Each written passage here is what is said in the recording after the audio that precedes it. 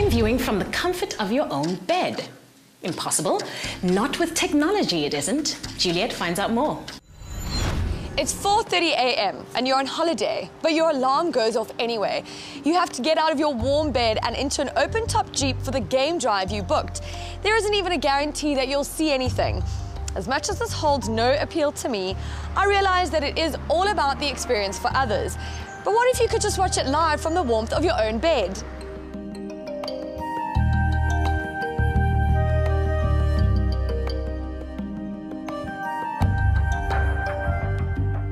WildEarth.tv has cameras all over the world, live streaming from incredible locations like Black Bear Dens in the USA and Stork's Nest in Romania.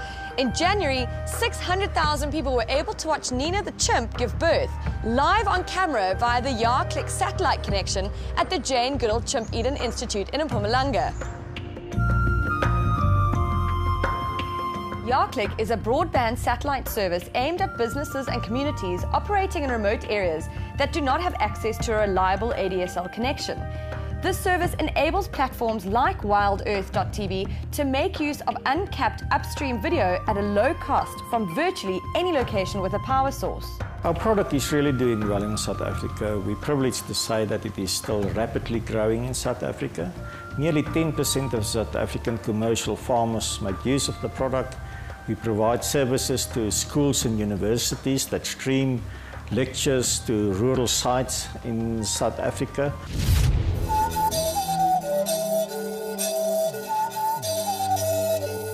I started doing live broadcasting of wildlife locations, waterholes in particular, in 1998. When we started, we were doing just a 30-second refresh JPEG in a company called Africam. And in about 2000, 2001, it became necessary to start doing live streaming. At that stage, we were only sending a 56 kilobit per second stream out from Southern Africa to our servers in the US at the time. And the price of that bandwidth backhaul from then until now, so from 2000 to 2013, it was 2,500% more expensive then than it is now. So I've seen an immense drop in price.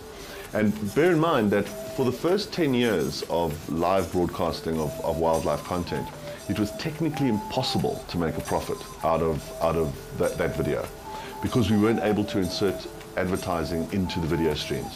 So it only even became possible in late 2008 to generate enough revenue to pay for the content. But still the bandwidth was so high, coming from Africa, which is why we started to deal more and more with broadcasters in North America, basically because it was possible to make those viable.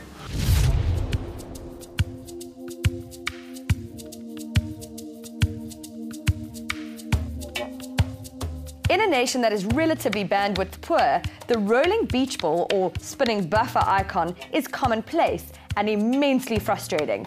But this new satellite internet system promises smooth viewing. We can manage to stream smoothly because we identified the need for this type of product correctly.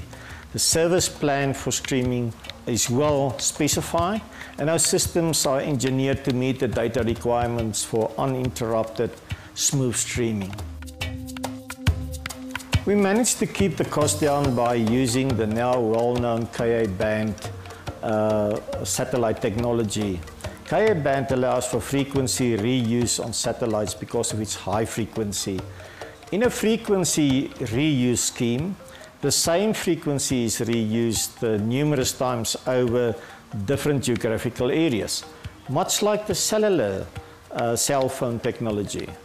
Frequency reuse increased the spectrum efficiency, which directly translates to increased throughput. The reuse of spectrum obviously decreased the cost of bandwidth then.